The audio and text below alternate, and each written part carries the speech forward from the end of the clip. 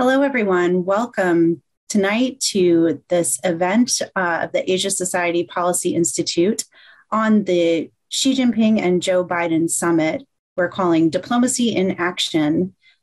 I'm really pleased to invite you all here tonight to hear from our Asia Society Policy Institute experts on the results of the summit and what it means amid the many multilateral events that are happening inside Asia and around the world this week. I'm Rorry Daniels. I'm the Managing Director of Asia Society Policy Institute, and I'm just delighted to introduce our panel tonight. Joining us, we have our President and CEO and the President of the Asia Society Policy Institute, the Honorable Kevin Rudd. Kevin Rudd served as the 26th Prime Minister of Australia, where he was responsible for serving as a leader of state in many of these types of events, and has also met with many of the key actors who are playing a role in the summits this week. We also have with us our Vice President for International Trade, Wendy Cutler. Wendy is the former acting deputy U.S. trade representative, where she was responsible for a range of bilateral and multilateral trade issues, including some of the major issues in Asia, the Trans-Pacific Partnership among them.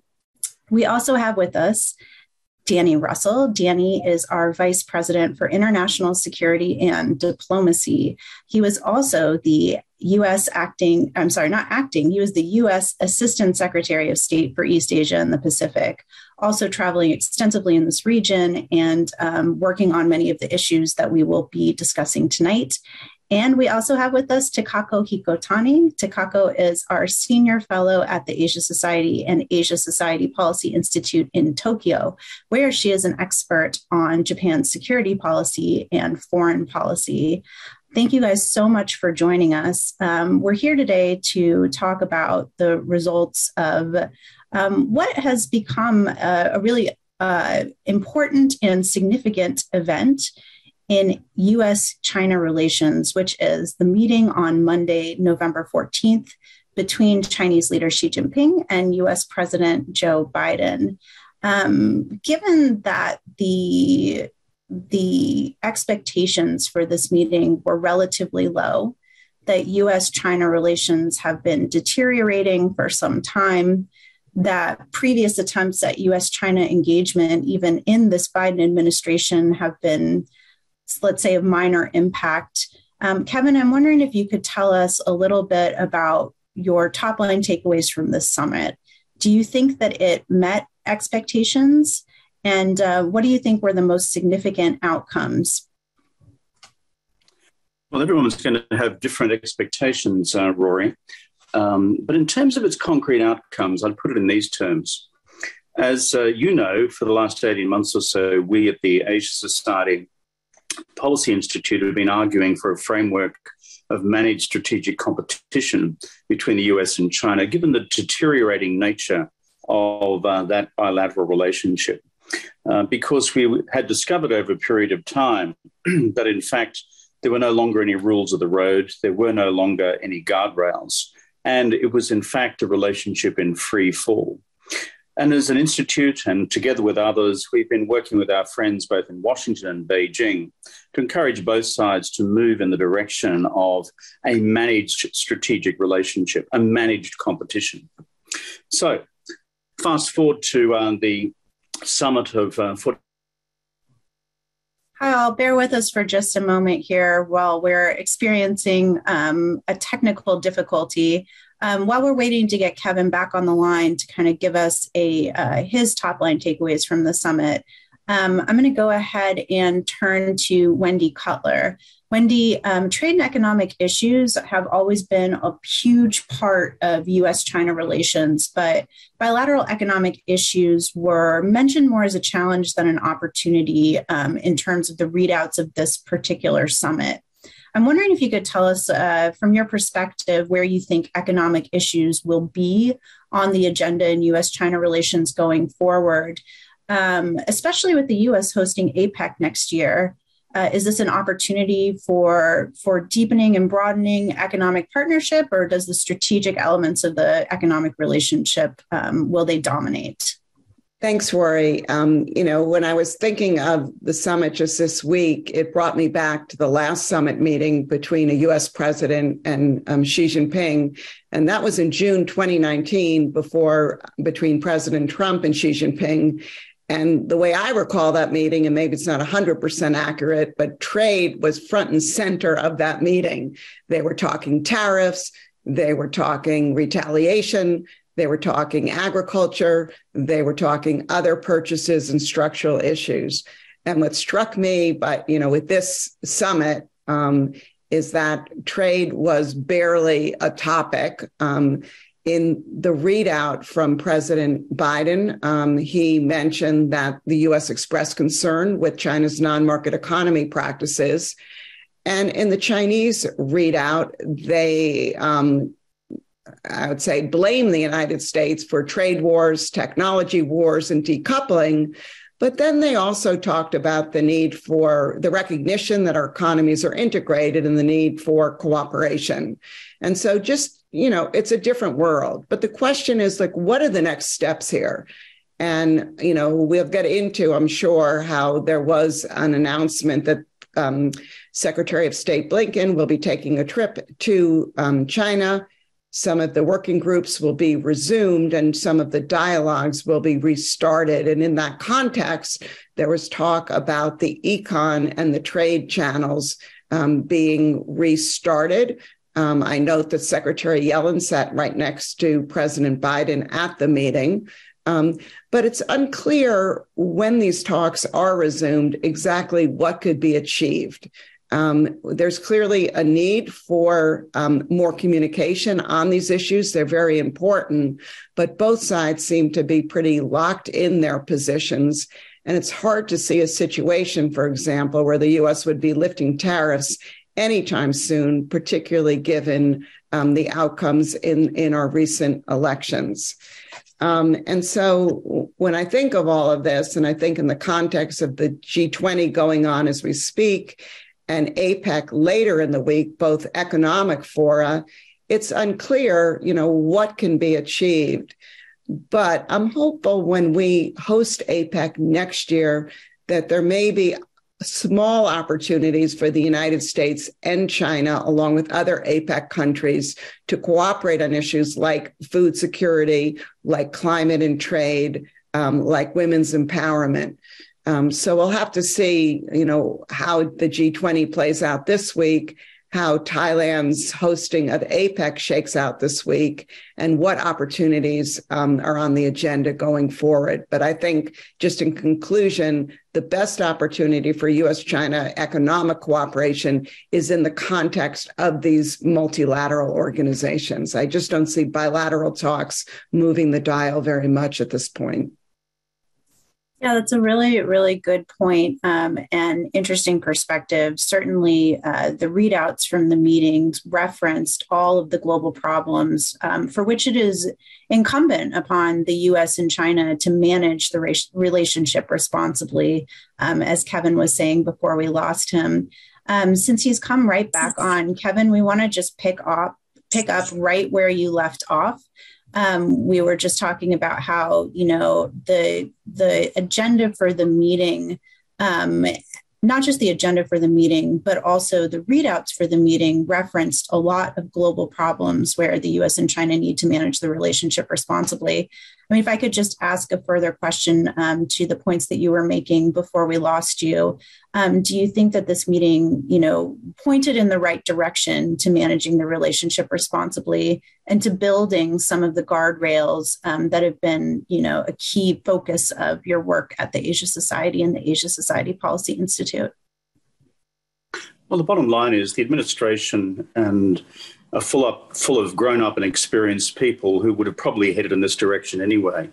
What those of us who are in the think tank community have been urging is a set of approaches to managing strategic competition with China, which I'm sure have complemented pre-existing predilections on their part anyway. If you drill into the substance of it beyond the language changes that I referred to before on the Chinese side, I think what you see underneath it is the critical machinery question of, quote, officials engaging now in strategic communications, unquote. That I take as code language for the likes of the Secretary of State, the likes of National Security Advisor Jake Sullivan and their Chinese counterparts to get down and to nail a series of practical arrangements. What might that be in practice over Taiwan? That'll be for both sides to determine. But on the Chinese side, it would be useful, for example, if their military flight activities began to reobserve the median line. And on the American side, it'd be very useful if the United States Congress, for example, together with others, were to observe more rigorously the One China policy, as has been agreed in the 3 joint communiques going back to 1970. Yeah, I think to pick up on what Kevin was saying, and apologies, we're all over the world today, so our connections are very varied depending on where we are. That the U.S. and China have long had differing views about the issue of U.S.-Taiwan unofficial relations, and this is certainly an area of deep contention between the U.S. and China that came out very clearly in the statements on both sides in the press conference afterward from the Biden administration, from the president himself. Danny, if I could turn to you again while we are trying to get Kevin back on the line.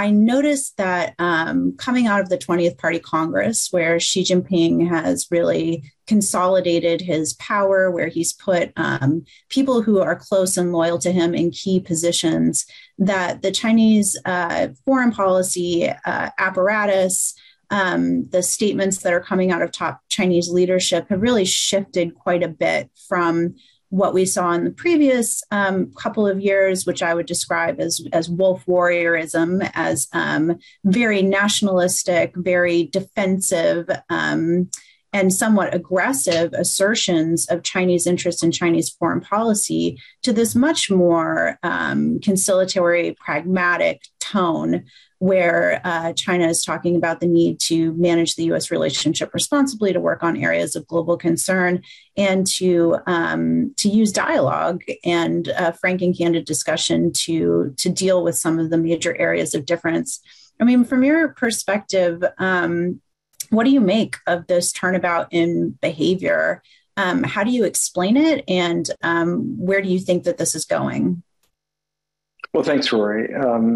It might be a little premature to conclude that the wolves, that nationalism has gone from Chinese diplomacy. And Xi Jinping himself was never the wolf. He was the one who sent the wolves out to hunt.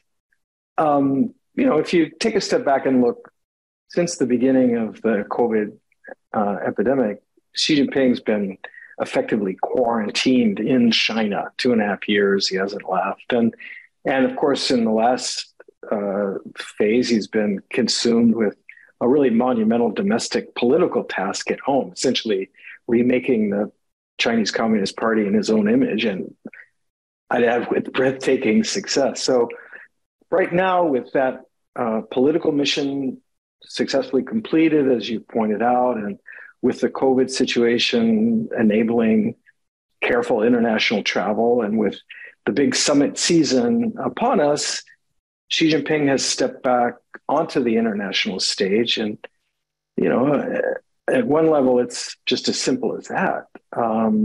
So maybe it's not so much a reversal as much as it is kind of moving to the next phase, allowing or taking advantage of the opportunities now. He's put his domestic political house in order. And so now he's turning to China's international standing and international engagement, which has always been very important to him. And he's doing it from a position of strength. He's hosted, a range of leaders in Beijing, and more to come. He held a regional summit in Uzbekistan. Now he's meeting everybody in Bali or in Bangkok, not just President Biden, but leaders from all around the world. He's making up for lost time. And, this isn't without purpose. He's always put a lot of emphasis on telling China's story and building a correct understanding of China's positions and China's policies. He has insisted that China has an important role in shaping global governance. His global development initiative, his global security initiative. He's moved the sort of Chinese spectrum beyond just China's own borders.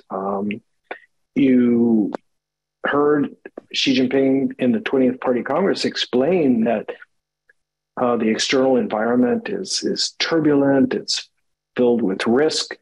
So he's venturing out to try to shape that environment. And I think that, there's a duality in his economic policy, right? Dual circulation. He wants to protect China against the outside world. At the same time, he wants to take advantage of what the outside world offers to strengthen China. So that kind of duality, I think, exists throughout Chinese policies and certainly in Chinese diplomacy. So this might be an instance where we're seeing a more pragmatic side, but perhaps that is, a question of the timing of the events that are to unfold, and of the position that, Secretary General Xi is in right now. Certainly this description of the environment around China and in the international system as being volatile not only tracks well with, I think, the rest of the world's assessment of where we are today, given, international energy crisis, food crisis, Russia's invasion of Ukraine, you name it. There's certainly a number of serious problems, COVID-19 and pandemic shortages, supply chain issues notwithstanding, that she is facing. But he's also facing, I think, a really rededicated U.S. security posture in the region, following many years of the Trump administration, and its almost disdain for the alliance system and what it offered for U.S. interests. The Biden administration has really reinvested in U.S. alliances in Asia. And certainly no alliance is, more foundational to U.S. security posture and U.S. policy posture in Asia than the U.S.-Japan alliance. So Takako, if I can turn to you, I'd love to get your perspective on the results of the summit in Japan. How is the summit looking from the perspective of Japan, and what are people discussing as kind of next steps in regional policy, given what seems to be at least temporary stabilization of U.S.-China relations? Yes, thanks, Rorry. I was looking at the different headlines of newspapers in Japan yesterday, and it was interesting that the title and the subtitles were both the same across the board, but in slightly different order. The title and subtitle were either fail to narrow differences over Taiwan, but continue dialogue to prevent collision.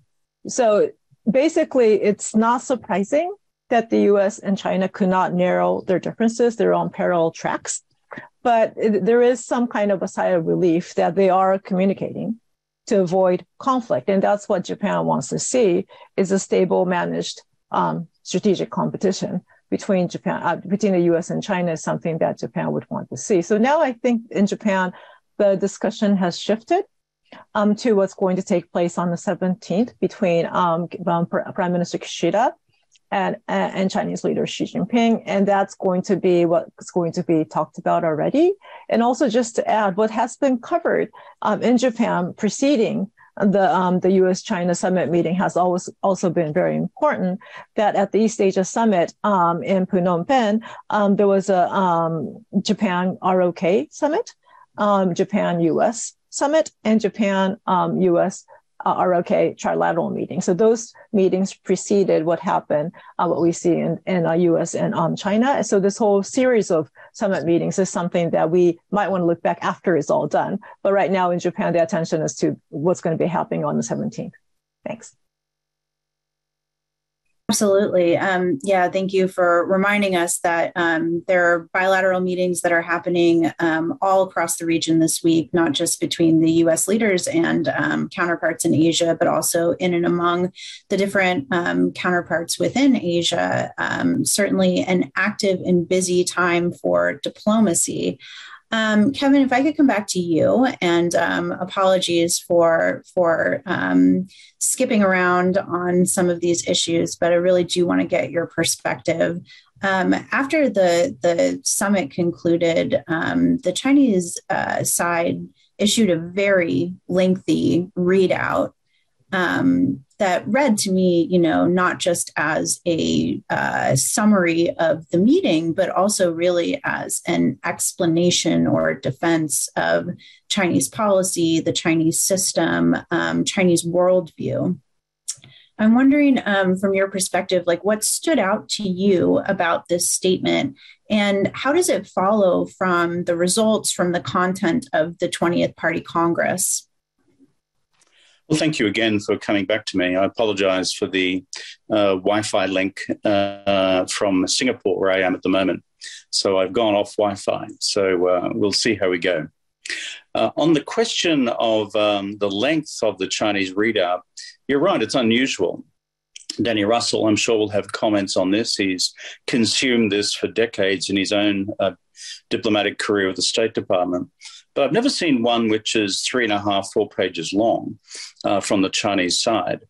Secondly, when you look at the language contained within it, it strikes me that it's a system which chose, perhaps through bureaucratic self-preservation, not to try and summarize what Xi Jinping said, but actually to largely paraphrase or quote what he said in the meeting. Not all of it, but large slabs of it. And then thirdly, when you get down to the guts of it, which is in and around Taiwan, in and around the future of, let's call it, economic decoupling, and in and around the question of Ukraine, I think you're right, Rory, to say that Xi Jinping has used this as an opportunity to, quote, get China's story out, unquote. Danny Russel made reference to that before, because there's an underlying assumption on Xi Jinping's part that we poor benighted creatures in the West, or poor benighted creatures in the rest of the democratic world, if only the scales would fall from our eyes and we were to finally apprise ourselves of the underlying truths of the Chinese position, then frankly, differences would evaporate. I think we all know that's not quite the case in reality. I think to go to the last part of your question about the commonalities between this 3.5-page readout on the one hand and Xi Jinping's ideological framework as expounded most recently in the 20th Party Congress. What struck me in the readout was the fact that he was blunt about China's redefinition of the terms freedom, democracy, and human rights. That is, he has a way of reinterpreting those within the Marxist-Leninist tradition, which are completely at odds with the liberal tradition. Secondly, he also goes to the question of Chinese style modernization. Again, that's a new innovation in the 20th Party Congress report. And essentially it's saying to the world at large that we're going to obtain economic modernity, but leave all that cultural and, shall we say, ideational influence of the West to one side, including Western notions of human rights, freedom, and democracy as well. And I think if you again look carefully at it, he is quite deliberate in his assertion that America and China have chosen different development paths, and China has chosen what he describes as a socialist development path, and these therefore will have different destinations. If there's one other point of resonance with the 20th Party Congress report, I think it is this, and that is that if you look carefully at the earlier document from the report, it is quite clear about its confident statement that China is on an inexorable path towards national rejuvenation, choosing this Chinese style of modernization, and that world history is indeed at a crossroads. and that is code language for the continued rise of the East and the decline of the West, which is further code language for the rise of China and the decline of the United States. And again, you go to the lengthy readout within the summit meeting with Joe Biden. And there again, you find the language of the world is at a crossroads and that China's inevitable path towards national rejuvenation continues. So the similarities, therefore, between the 20th Party Congress doctrine on China's path to development and its destination for development is remarkably reflected in this 3.5-page readout as well, lifted more or less directly from the Congress report. Back to you. Thanks, Kevin. That is a very interesting and salient point, I think, about Chinese-style modernization. So often when we think about the U.S. and China being in some sort of strategic competition, the question in my mind is, what are we competing over, and what does that competition reflect about what each side thinks the rest of the world wants? And I think for sure that there is that modernization is a theme that really resonates in the rest of the world, and maybe particularly with some of the countries that have been attending summits this week. As we know, this is all happening in this much larger context. So we're in the middle now of the G20. And Wendy, I want to come back to you. You know, Xi Jinping has had a lot of dance partners on his card this week, as Danny discussed. He's been meeting right and left with leaders from European countries, leaders from East Asian countries. But, despite the kind of positive signals that this flurry of diplomacy is sending, that even the relatively constructive tone of the U.S.-China bilateral summit brought, it's not clear that a pause or a reframing of U.S.-China strategic competition is going to be enough to pay dividends in some of these international forums and really drive the action that's necessary for all of the countries to participate in problem solving. So I'm wondering if you can walk us through the trade and econ side of what's happening at these meetings. Where do you think the G20 is going to leave off as it passes chairmanship over to India for 2023? Yeah, this is really a tough G20. I mean, enormous challenges, and really a time in the world where the G20 is really needed, but also at a time where the G20 is probably the least capable of delivering. And so, when I look at the Xi-Biden meeting, if this had been like 10 years ago, they would have spent a good amount of their discussion on ways to work together to kind of, move the G20 and produce deliverables. But my sense is that probably wasn't even on the agenda. I mean, they gave lip service to working together on transnational issues and the importance of food security and climate, et cetera. But, did they identify how they can work together and bring other countries on board and get, some bold, new action agreed to during the G20 week? I just don't see that happening. I think the G20 has been mired with geopolitical divisions, and a lot of the G20 discussion is centered around how they're going to address, Russia's invasion of the Ukraine, whether they can do this in a joint statement somehow, or whether they're going to have dissenting votes or not. And then this has all been complicated over the past 18 hours with the latest developments in Poland. And so, when you look at what this G20 either communique or probably, I would predict probably some kind of chair statement, I think it's going to be weak on deliverables. I think it can identify the challenges and the problems that G20 countries are facing. I think, Rorry, you ticked them off before. It's food security, oil prices, inflation, the strong dollar, interest rates, COVID lockdowns, and you can go on. And on top of it, the IMF once again has adjusted its forecasts where global economic growth this year will be 3.2%, next year now down to 2.7%. And so I guess what I say is India is going to have a full agenda for the G20 next year.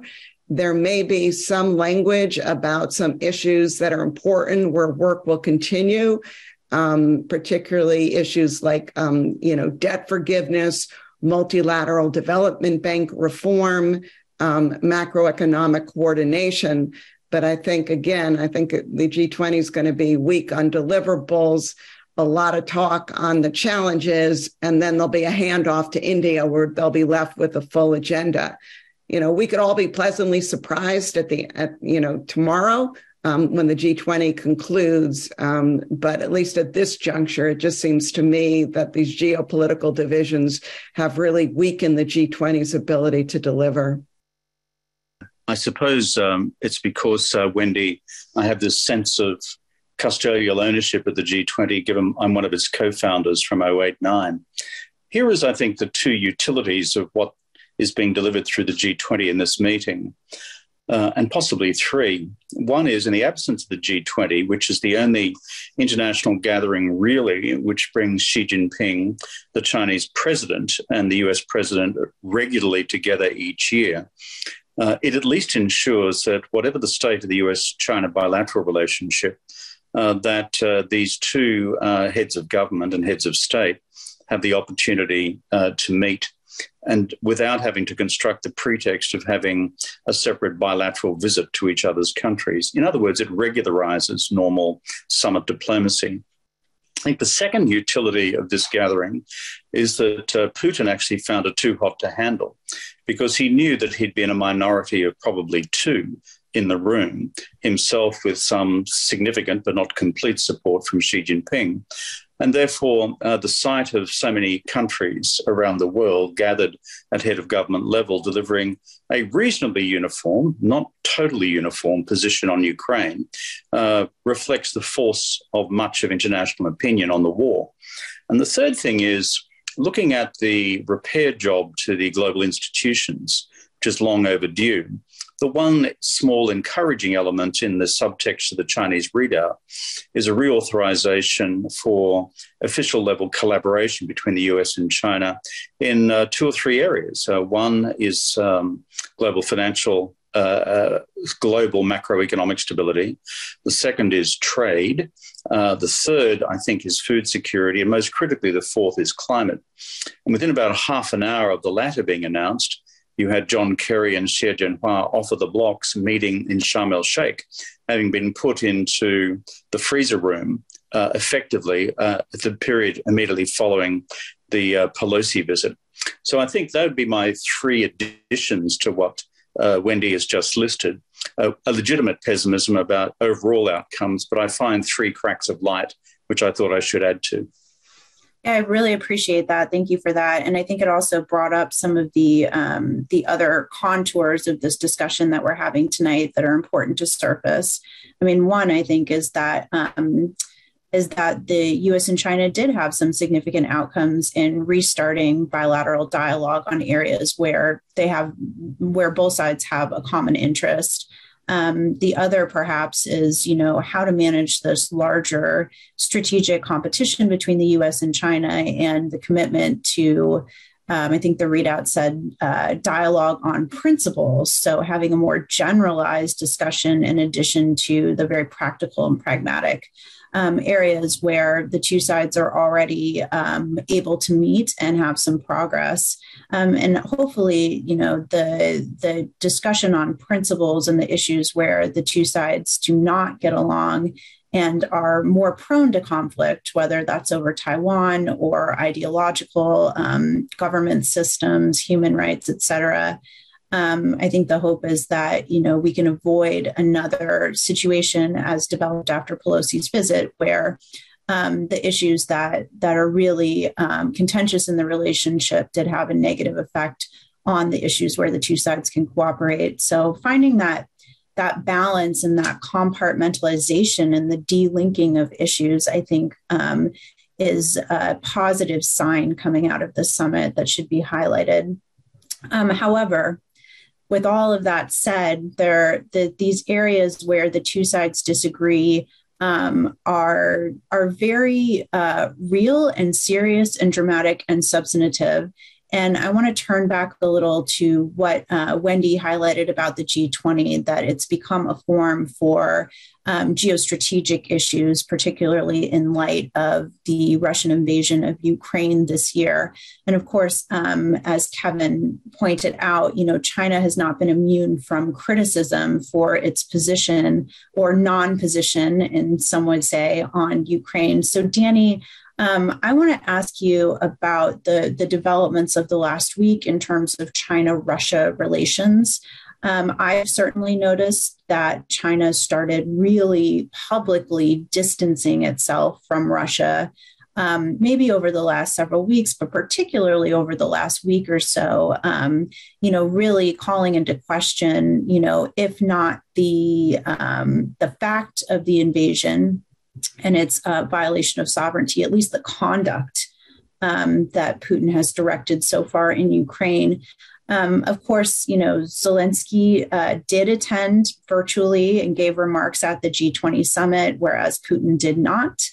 Zelensky calling it the G19, I think for that very reason, to attack the legitimacy of Russia even being a part of this grouping anymore. Where are we with global coordination on Russia? What can we make of China kind of pointing out the daylight between Beijing and Moscow? How do you read the developments of the last week or so on this issue? I may not be quite as sanguine as you are on a change in attitude by Beijing on this. I mean, it's the German chancellor made a big point of having moved Xi Jinping a half step towards the P5 consensus. I'm not sure I'd award a Nobel Prize to a nuclear power for just restating the position that a nuclear war can never be won and must never be fought. And if I'm not mistaken, I think Xi Jinping in Bali today joined Lavrov in blocking the G20 from referring to the war in Ukraine as a war. That's not what people normally mean when they say they're anti-war. So what I see, frankly, when I look at how China is handling the Russian invasion and Putin more broadly is honestly, it's kind of clumsy hedging. And it looks a lot more like they're distancing themselves from a loser than that they're standing on principle. It's also, forgive this digression, but it's also a huge missed opportunity for China. Imagine the boost to China's international prestige and stature if, instead of standing on the sidelines and mouthing these platitudes about all sides should show restraint and so on, it had moved in with, diplomatic acumen, using its strong ties to both Moscow and Kiev to broker some sort of pause or to put some sort of process in place. Like, why was it that the Turks were able to engineer the safe passage for grain shipments in the face of a global food security crisis? And some of this grain goes to China, among other places. Why wasn't Beijing able to move in, move beyond slogans, take action, shape events? I think that really would have won immense respect for China and showed China as acting as a major power. Anyway, that's my digression. But as I think what we see has been an awkward attempt to hedge.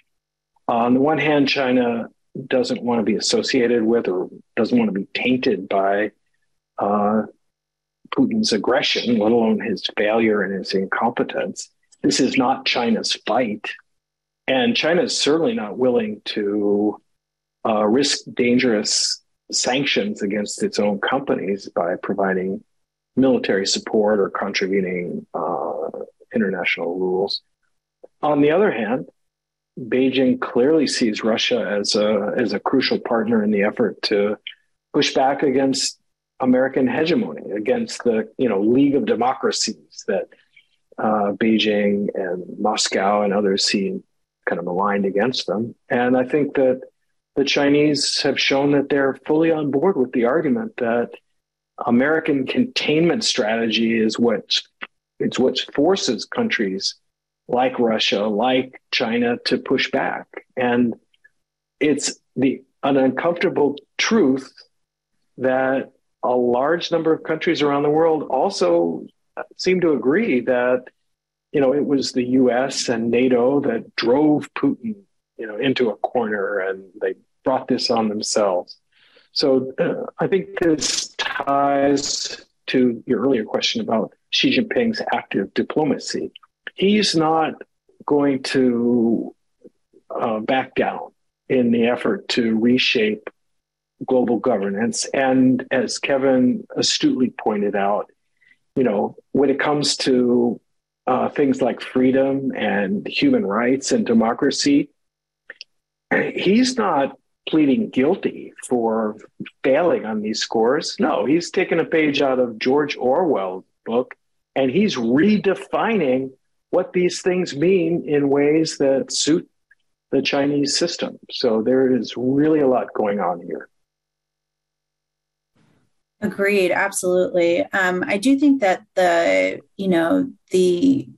U.S. administration, the Biden readout, the press conference afterward, however the commitment to not having use of nuclear weapons under any circumstances at any time may have, whatever the motivation was behind the Chinese commitment there, I think that the Biden administration is trying to highlight that, to take it and use it as a commitment, as a starting point to wrap up other issues within it, none of which may be more important to Japan and the U.S. alliance system, Japan-U.S. ROK relations than North Korea.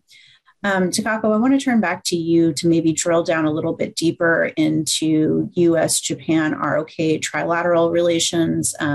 As you mentioned, there was a summit happening on the sidelines of, I think, the ASEAN meeting over the weekend, or the EAS over the weekend.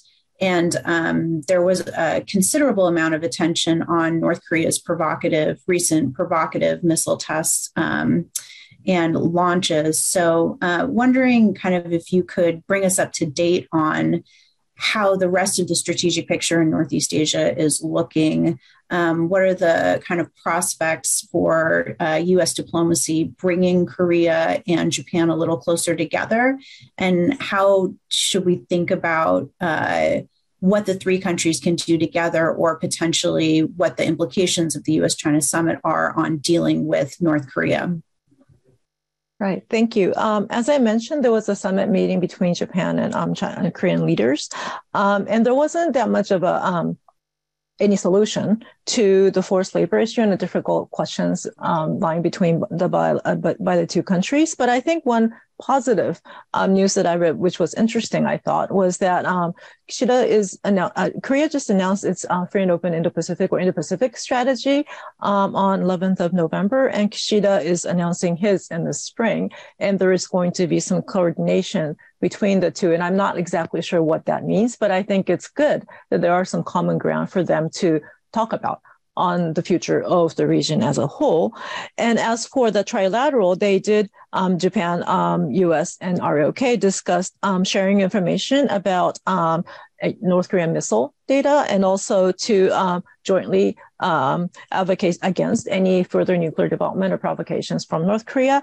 And also, interestingly, ROK also joined in announcing the importance of the peace and stability of the Taiwan Straits. So I think altogether, for the three countries, I think it's a very important, interesting development. And I do look forward to what happens with the Japan-China summit that we're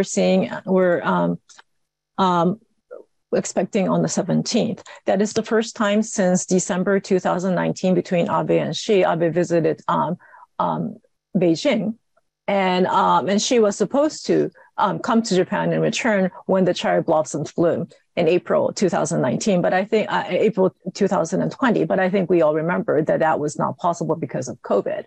So whether or not, I think we're at a very different place than we were in 2019 in terms of bilateral relationship and also between the U.S. and China. But hopefully there's hopefully there has been more efforts in Japan, between Japan and China, to open up the communication to deal with the possible, there's enough worry that things might be going in the wrong direction, that there has been discussion between the NSC chief Akiba and his counterpart in China that lasted for 7 hours in August. So I'm hopeful that these kind of efforts to open up channels for more communication to avoid unnecessary conflict, as well as cooperation on issue areas such as medicine, environment, and these kind of other areas between Japan and China that could be done not necessarily independent of Japan's relation with the U.S., but somewhat in a more multilateral fora, would be a way for the U.S., Japan-China relationship to possibly help the stability of the broader region and also U.S.-China relations as well. So hopefully these developments, and I'm not exactly sure what exactly will be talked about on the 17th, but hopefully this will contribute to the larger strategic environment as well. Thanks.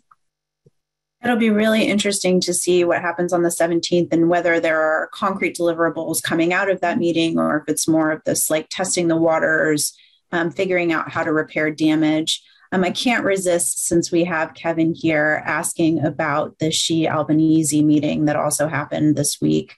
Kevin, could you give us your readout on what the meeting meant for China-Australia relations, which have also been incredibly strained over the last few years?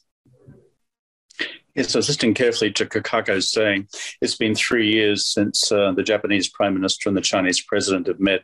It's 6 years since an Australian Prime Minister and a Chinese President met, which indicates the level of, shall we say, pan-regional friction that we've been in both prior to COVID and subsequent to COVID, as well as during COVID. One other point I'd make, which has been triggered in my mind by what Takako just said about the events of 2019. What was fascinating about Abe-san's, shall we say, brief flirtation with Beijing in 2019/2020 was, of course, Abe-san's concern, in my judgment, about where Trump was taking the United States in the long term. And therefore, there was an attempt by Abe-san, who had been consistently hawkish on China, to begin to manage the Japan-China relationship in a different way against uncertainties at that stage about the long-term strategic reliability of the United States, given the eccentricities of the Trump administration. Of course, that soon disappeared once we were into the realities of COVID and then the further geopolitical fractures which occurred after that. I think the other point I would add, again, building on something that Danny said about a missed diplomatic opportunity vis-a-vis the Ukraine by the Chinese, is that what he just referred to, which is China backing Russia in the person of Foreign Minister Lavrov, on a question of whether the G20 could refer to, quote, the special operation by the Russian Federation in Ukraine, unquote, special military operation by the Russian Federation in Ukraine as an invasion or a war. In terms of a missed opportunity, Xi Jinping would have been seen to have done that in the physical company of the German Chancellor, the French President, the new British Prime Minister, the new Prime Minister of Italy, as well as, from memory, the prime ministers of Spain and the Netherlands. So in terms of a stark reminder about where China has chosen basically to line up on the geopolitics of Ukraine and Russia, it was sobering, I'm sure, for those European heads of government to see ultimately where China cast its dice.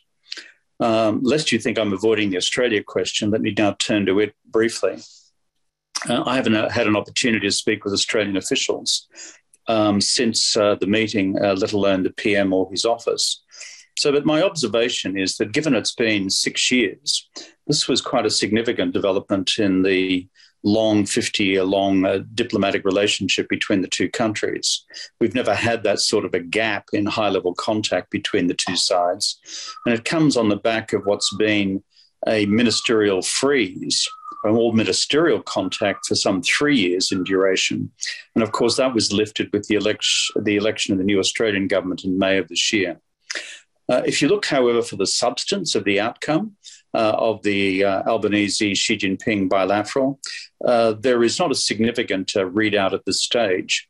It was more a case of what I would describe as drawing something of a line under the past. And therefore, it'll depend on future processes in terms of dealing with the outstanding issues, such as the unilateral imposition by China of some $16 billion worth of trade bans on Australian exports to China in punishment for the previous Australian government's unilateral call for a global inquiry into the origins of COVID-19. This was classic Chinese punishment strategy 101 in the ancient Confucian textbook. So those measures haven't been lifted. I think that'll be the subject of subsequent processes. But if you like, the relationship has been brought in from the cold, and now communication is reoccurring at all levels. Back to you. Thanks, Kevin. Thanks for that brilliant summary of where things stand after this latest round of diplomacy between China and Australia as well. We're coming up to the end of our time. I encourage you, if you have a question and you're here with our live audience, you haven't asked it yet, please do put it into the box. I'll do my best to get to a couple of those over the next 10 minutes or so. We do have a question coming in on the topic of how the summit and the ability for the U.S. and China to manage the relationship was seen in the region, perhaps among countries of Southeast Asia. We all know that, even in the press conference and statements leading up to the summit, that there was an acknowledgement, let's say, by the U.S. side that the countries of the world, particularly Southeast Asia, do not want to have to choose between the U.S. and China. Wondering maybe, Danny, if I can turn to you and ask, how do you think the summit is playing among those countries? Do they see the opportunity for a more orderly strategic competition? And is this music to their ears, or are they listening for some screeching notes down the line? Rorry, in my experience, there isn't a country in Southeast Asia, and there's hardly a country on planet Earth that doesn't want to have the best of both worlds, which is to say, to have good relations and profitable relations with both China and the United States.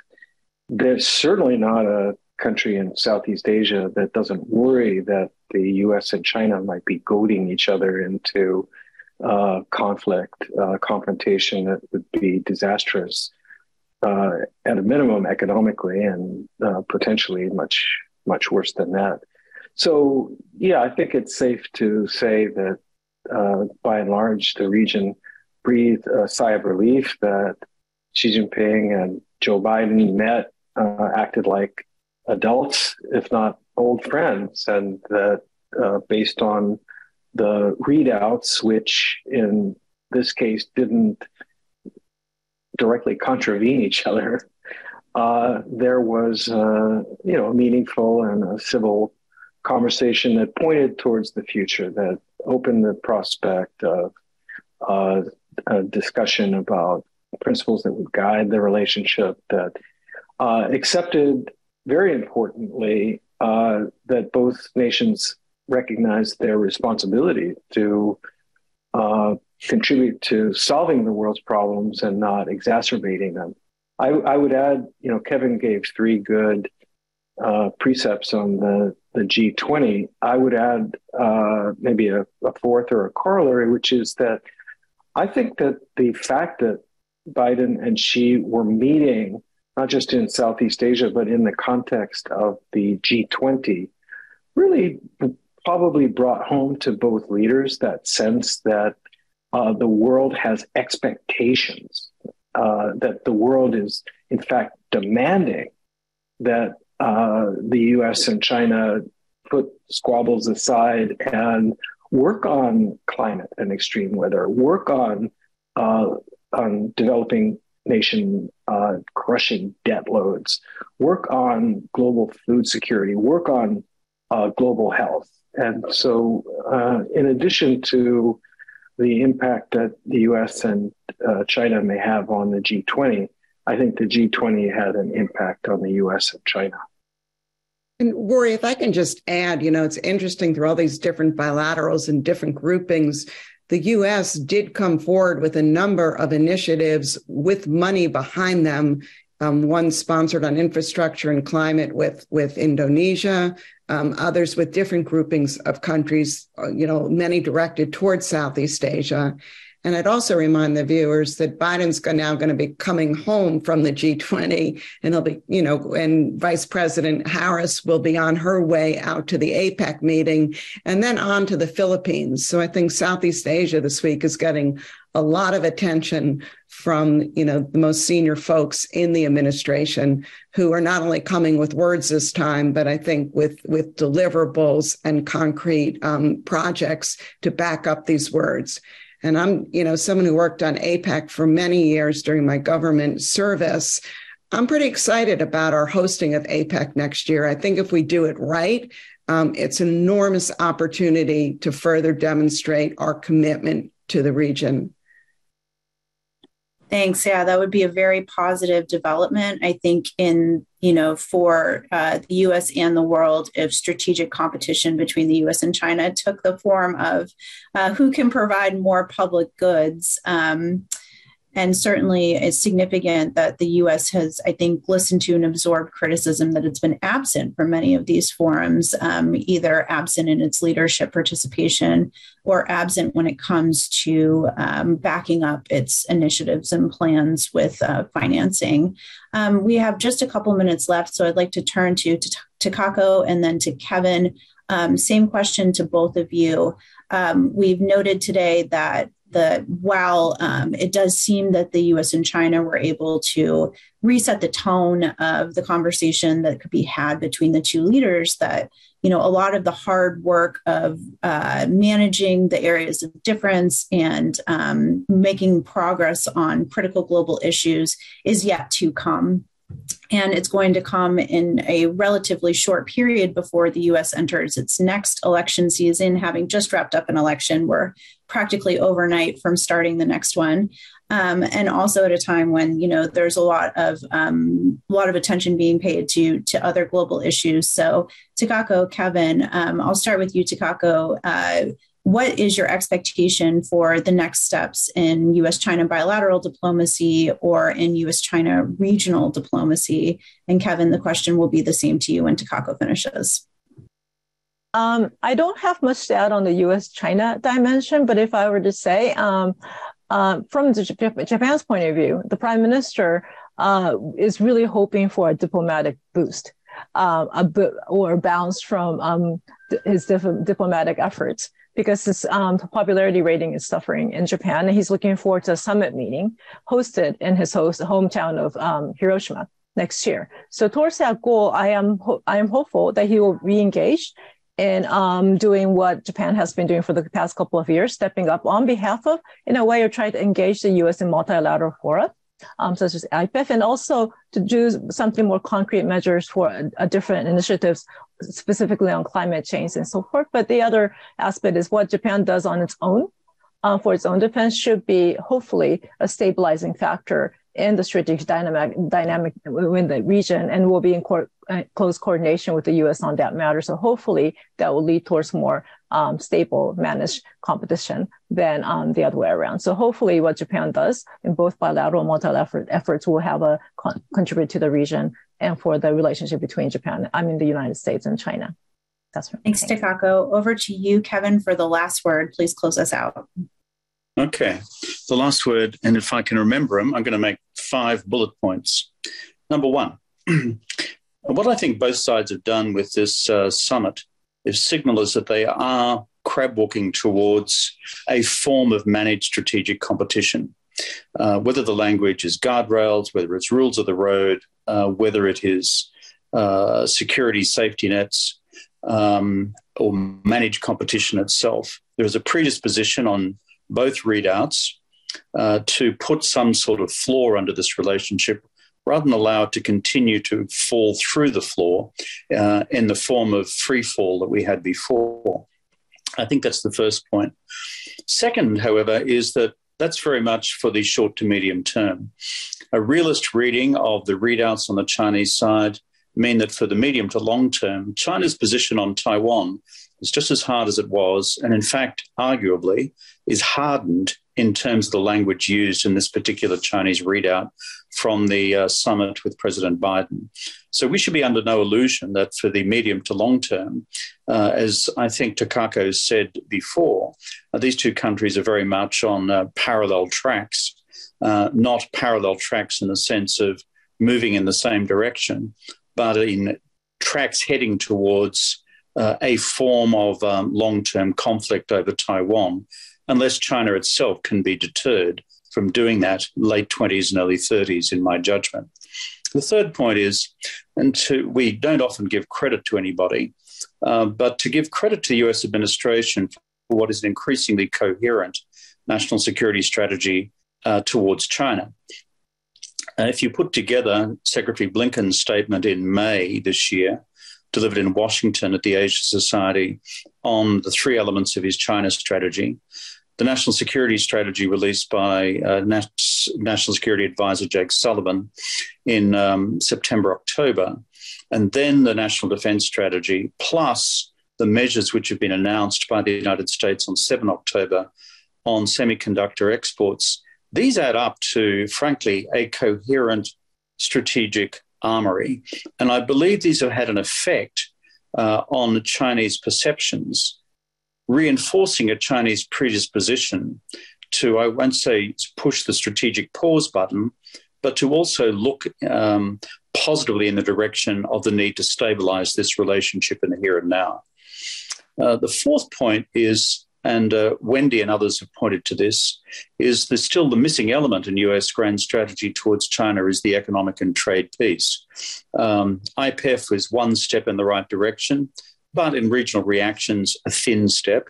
US hosting of APEC provides a whole host of new opportunities to fill in this missing gap, because that is where the strength of China's regional and global strategy lies, in the size of its trade footprint, the size of its economic footprint as well. And my final point overall is that when you ask what's going to be next in terms of the real diplomacy, I think if you look at the low-hanging fruit, which are identified in the Chinese readout, we should now look to see what Secretary Kerry and Xie Jianhua can produce in Sharm el-Sheikh, a meeting which at present has not been achieving much progress at all, and where, because they've now been reauthorized to re-engage, they may be able to inject some energy in the last days of Sharm el-Sheikh in order to bring about a better outcome that was otherwise going to be the case on climate. So that would be my 5-point takeout, and I'm proud of the fact I could remember 5 points without writing them down. Back to you, Rorry. Thank you. Thank you guys so much. Thanks to all of you for your insights tonight. We've covered a lot of ground in this meeting, and bringing it to a close, I'd just like to add that for all of you out there watching tonight or in the future, if you're interested in learning a little bit more and having a bit of a deeper dive on some of the issues that we've covered tonight in security, trade, global public health, both regional, global, and with US-China in general, please do visit our website at asiasociety.org, where you can find the work of the Asia Society Policy Institute, its new Center for China Analysis, as well as the brilliant work of the Asia Society's Center on US-China Relations. Again, that's asiasociety.org, where you'll find our insights and also our upcoming events.